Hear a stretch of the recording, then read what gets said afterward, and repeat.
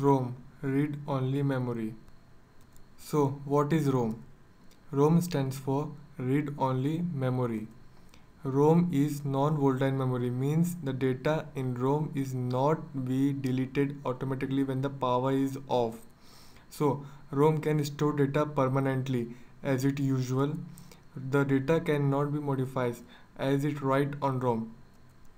ROM is not used for larger memory. The example of ROM are like CD-ROM and the computer BIOS chip are some of the example for ROM. Types of ROM.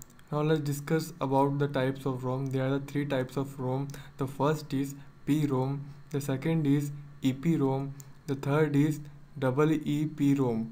They are all classified on the basis of data to be stored on it. Circuit diagram of ROM. Now let's discuss about circuit diagram of ROM, how it is formed. Here P is known as fuse point. If P is connected to ground, then it stores 0, and if P is not connected to ground, then it stores 1. Hence, by fusing the point of P, we can store 1 and 0 simultaneously on ROM. PROM, programmable read-only memory. In PROM, data can be inserted only one time and hence it cannot be modified. To store the data, P is fused to store 1, and if P is not fused, it stores 0. P is known as fuse point. The second is EEPROM, erasable programmable read-only memory.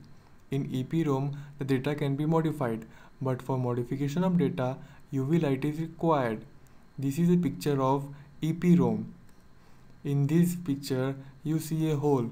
This hole is designed to pass UV light. This UV light automatically deleted all the data inside the EEPROM as it passed.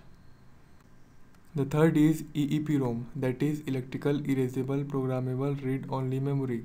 Data on EEPROM can easily be modified with the help of electrical charges only. There is no required of any other UV light to delete the data inside the EEPROM. This type of ROM are mostly used in BIOS chip. This is a BIOS chip used in computer. Thank you for watching my video. Please like and subscribe to my channel Engineering Nation. Thank you.